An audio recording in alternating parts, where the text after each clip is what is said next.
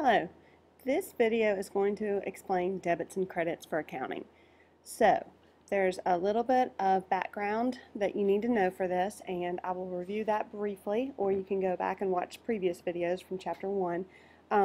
The accounting equation is assets equal liabilities plus owner's equity. And so, examples of assets are anything that you own that will benefit you in the future. For example, cash, accounts receivable, because that will become cash as people pay you what they owe you. Anything prepaid expenses, because you paid up front for them and they're going to benefit you in the future. For example, you have insurance that you prepay and you're going to benefit from the insurance coverage in the months to come. Equipment and land. These are just some examples of some assets. Next, we have examples of liabilities. These are things that you owe. For example, accounts payable, notes payable, and anything that's unearned revenue. And that is because that means that you've received the money but you haven't yet done the work. So for example, if somebody pays you up front for mowing lawns, you owe them the mowing of the lawns. You owe them the work. That's why that's a liability. Some examples of revenue are service revenue. So let's say you have done the work, you've mowed the lawn, that's service revenue. Fees earned is another way to say service revenue. And sales, if you're doing something like the sale of merchandise. So those are your examples of revenues. Examples of expenses are something that you incur and they get used up in that same period. So for example, utility expense. Basically, you use your lights and you pay for them all in that month and it's been used up. The payment for them is not going to spill over into another period. It's been used up. Rent expense, same thing. If you've only paid for that month and you've already done the work at that location, if you've paid your landlord, that would be rent expense. Depreciation expense, basically anything that has the word expense. So those are your types of accounts. Now, back to this equation. On the left-hand side, you have assets. On the right-hand side, you have liabilities plus owner's equity. As you read a transaction, such as owner invested money into business, then you know that it's going to affect two accounts. In that situation, cash needs to go up, and then capital needs to go up. And so debits and credits are how you're going to make this go up and down. And here's how it works. This is a T account. It's a representation of your account. For example, this one can be any asset. So it could be cash, it could be accounts receivable, any asset. And every single account is going to have a left side and it's going to have a right side, every one of them. And in accounting, we call the left side a debit. That stands for debere, which is Latin for left. On the right side, we're going to call it the credit. So every single account on the left is a debit, on the right is a credit. What changes is which side increases it. So we said that in this situation we need cash to go up. Well, because cash is on the left of this equal sign, cash goes up on the left-hand side. So we can also call this the increase side and the decrease side. Another word for the increase side is that is the normal balance. The asset has a normal debit balance because that is its increase side. Okay, so if owner invested cash in the business, cash needs to go up, we would debit cash. The way that looks in a journal entry is going to be, it'll have a date, it'll have an account, and then it'll have two columns, and you'll place the debits in the debit column and the credits in the credit column. So, if we were going to be making this journal entry, we would have a date. I'll make up a date. And then we would say cash. And because we needed it to go up, and we can look and see that cash is an asset, and to make it go up, we debit it. We would place it over there. So let's say we put $500 into our business. It would look like that. And so we'll need something else because we're not in balance. Whenever we have a journal entry, our debits need to equal our credits. Right now we have debits of 500 and credits of 0. So we'll need to keep going. And we will. We'll get there in a few minutes. Alright, so over here on the right-hand side, we can look at liabilities. And as always, every T account or every account has a left side and a right side. The left side is always the debit side, the right side is always the credit side. However, because now we're on the right-hand side of this equal sign, The increase side is now on the right-hand side of the account. So the increase side is over here, and then the decrease side is over there. Okay, and then capital or owner's equity, which is the same thing as, is also on the right-hand side. All accounts have a left side and a right side. The left side is always the debit, the right side is always the credit.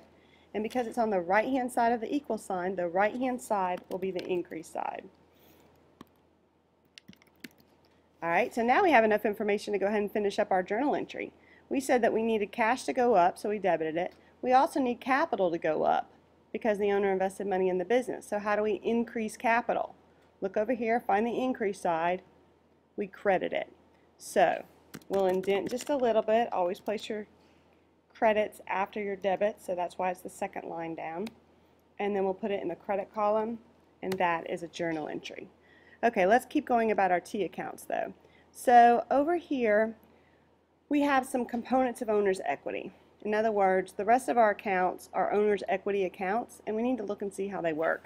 So under owner's equity or capital, we've got revenue, expenses, and owner's withdrawals or drawing. Okay, we need to look and see how these affect owner's equity. Revenue makes owner's equity increase, so it has a positive relationship with owner's equity. Expenses make owner's equity decrease, so it has an inverse relationship with owner's equity. Drawing also makes owner's equity decrease, so it also has an inverse relationship with owner's equity. So let's look at revenue first. It's going to stay on this side because it has a positive relationship to owner's equity. It works the same way because it makes owner's equity go up. So we're going to put revenue over here. Every account has a left side. Every account has a right side. Every account has debits on the left. Every account has credits on the right. And because it's on the right-hand side of the equal sign, its increase side will be the right-hand side.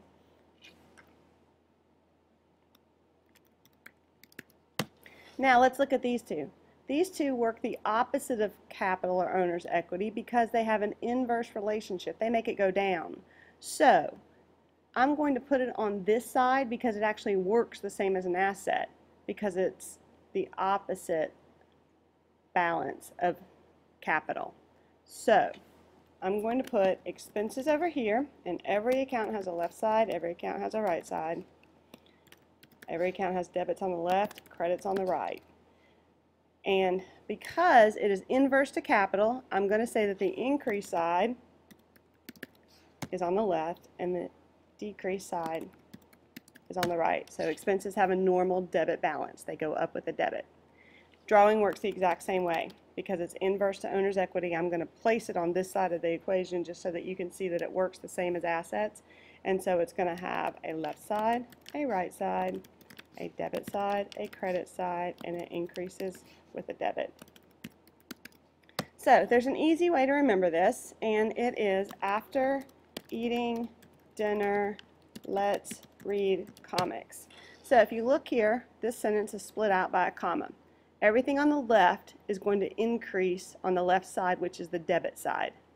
So let's look at it. Asset stands for after asset is going to increase on the left side or the debit side. Eating are your expenses, they increase on the debit side. Dinner are your drawing, they increase on the debit side. So if I need to make any asset, expense, or drawing go up, I debit it.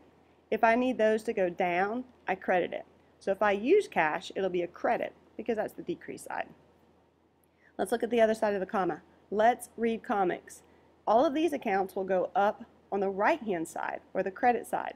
Let's stands for liability, so it goes up with a credit. Read stands for revenue, so it goes up with a credit. And comics stands for capital, so it goes up with a credit. So let's just do a couple examples here. If I tell you that we're going to pay $90 for utility expense, then I know that I need my cash to go down.